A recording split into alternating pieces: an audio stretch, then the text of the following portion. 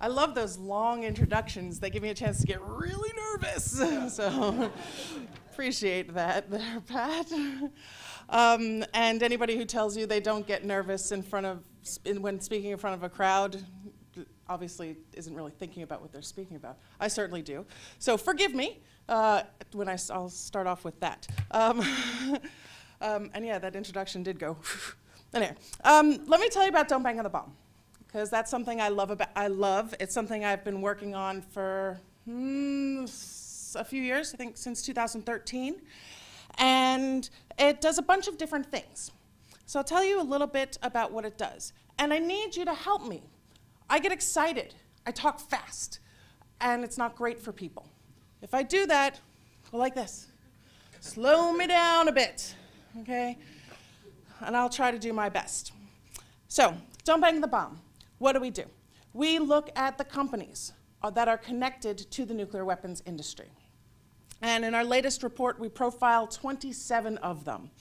I was amazed earlier when I heard about this list of 200 companies. I was like, oh my God, that's so much work attached to the fossil fuel industry. And I was thinking, gosh, you know, we spend several months profiling these 27 where we can put up information about the contracts and the specific components that they make to make nuclear weapons possible, to contribute to the lethality of nuclear weapons.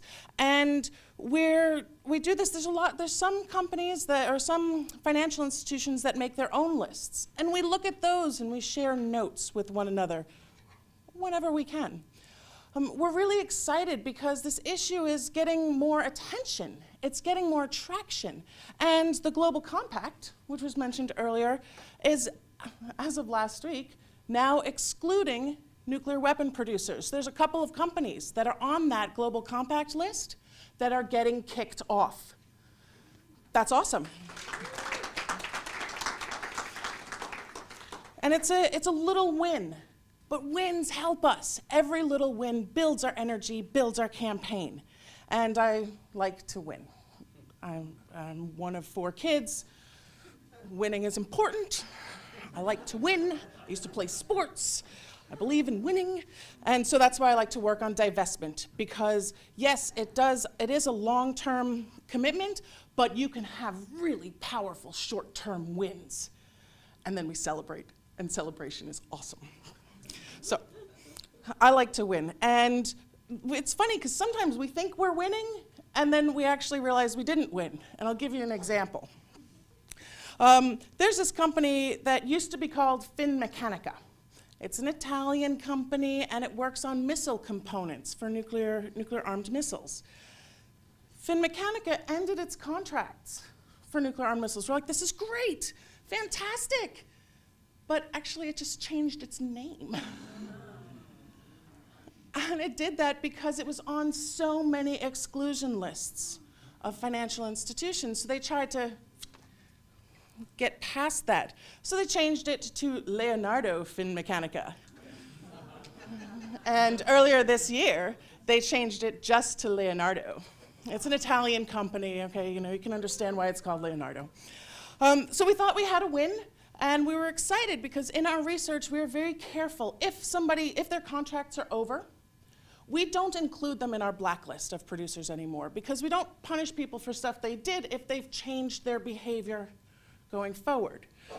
And, you know, that's important. It helps us build relationships with some of these weapons manufacturers. Sometimes that's good. Sometimes it's not. A couple of years ago, we had Textron come to our office because Textron was very angry because we kept talking about how Textron makes cluster bombs. And we do this similar research on cluster bombs. Textron was upset that we were identifying them. So they wanted us to stop, and we said, well, we'll be very happy to stop, but stop making cluster bombs. Earlier this year, Textron announced it was stopping making cluster bombs. It's a win. Now, Textron didn't cite us. They should have, but no, they didn't. And Lockheed Martin also didn't cite us when they stopped making cluster bombs. Lockheed Martin cited the pressure from the financial sector. They said, we want to make ourselves available to European investors again. So they stopped making cluster bombs. Now, granted, Lockheed Martin makes a whole lot of horrible stuff. And this is one tiny piece of the horrible stuff, but it's a tiny piece that they stopped doing because of our collective work. And it shows that we have this great deal of power that we underestimate. And I'm amazed at this 1 penny figure, and I'm so going to use that, it's awesome. And think about the power of the penny, you know, when we think about the power of the purse. And we try very hard when we talk about producers, when we talk about where not to invest, we like to give, you know, people thoughts of where they could invest, but we can't provide financial advice. So we don't, because that's, you know, out of my bailiwick. However, I did find out that you can make more money, and I apologize to those who've heard me say this before. You know, a couple of years ago, you could make more money investing in condoms than you could investing in the French nuclear missile program. And I don't know about you, but I have preferences for what I want to see more of in the world. So, but we can't specifically say, you know, take the money out of bombs and put them into condoms, because that's not quite how it works. But, you know, take from it what you will. And with Don't Bang the Bomb, we look for lots of ways to help people engage in this issue. And we focus on nuclear weapons. And we do that because we're part of this international campaign to abolish nuclear weapons. We do it because we found nuclear weapons people don't want to be associated with nuclear weapons at all. When we tell them that they are, it freaks them out. And it's part of our strategy. I'll tell you something. The companies that we target are the same companies that are listed in this, that Haley talked about this morning. You know, these 5 companies, our efforts, whatever resonates with your folks is going to help us all. So if it helps to talk about nuclear weapons and the connection to nuclear weapons, do that. If it helps to talk about the boycott, divestment, sanctions, do that. If it helps to talk about prisons, do that. Because these companies are profiting from our willingness and complicity in their inhumane actions. But we provide or try to do our best to provide lots of ways for people to engage. And so we talk about how individuals can do things. And in addition to what we heard, you know, about the different things that Richard was talking about before, I wanted to throw a couple of other things out there that I like very much. One is to just ask the question.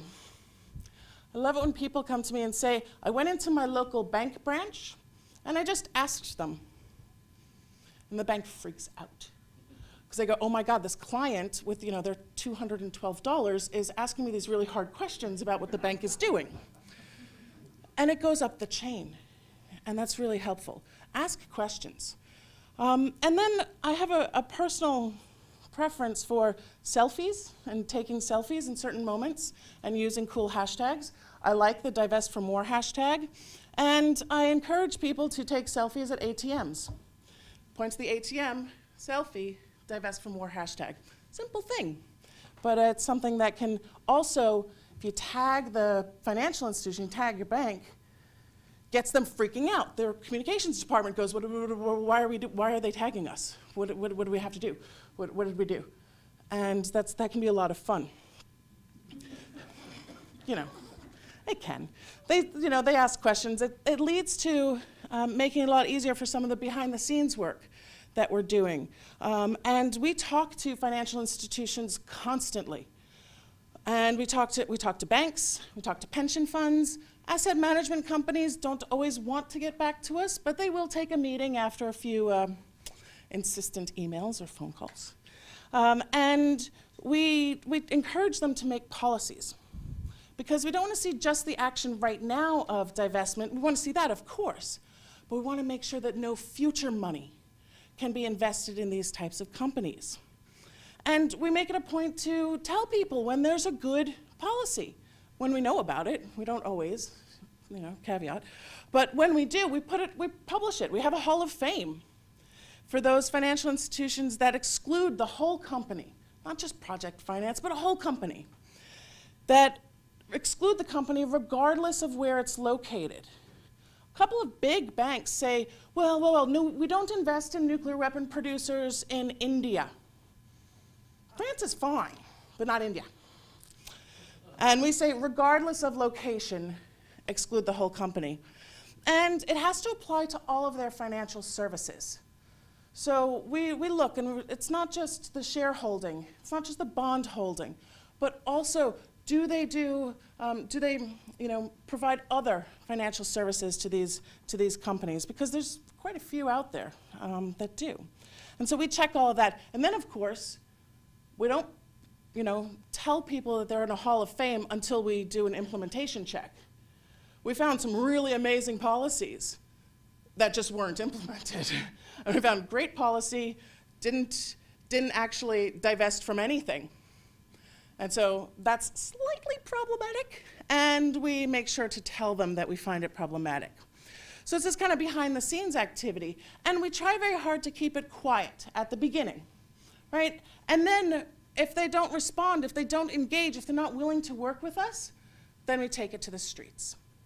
And that's, I think, something that's really important, the naming and shaming. Commerzbank in Germany is now working on their policy. Why? Because they had hundreds of activists outside of Commerzbank branches all through the country doing die-ins, holding up signs saying this bank is an atomic weapons bank. And so Commerzbank was like, oh, okay, we've got to do something now. So we've been working with them to do something. We take to the press whenever the press can. Corporate media doesn't always want to cover war and peace issues. But the financial press is an interesting angle to go at. And we've had more luck with the financial sector press. And so we take to the media whenever and where we can. And of course, social media. And one of my favorite stories is the 3 people in Sweden who started tagging their bank on Facebook and saying, what's your problem? How can you connect us to nuclear weapons? And that bank came back and said, oh, this is very un-Swedish. We have to change this right now. And they did. And they put in a really good policy. And they worked with us to make sure that policy does look good. I don't have too much time to go into other things. And I know we want to have some time for Q&A. And I don't want to repeat what was already said. But I want to reinforce what Jarrett was saying about the power of following up on nuclear weapon-free zone with local authorities. Sometimes we can't move things on the big way, but we can move things in the small way. And I'm personally going to walk out of here today thinking about the power of the penny in my community.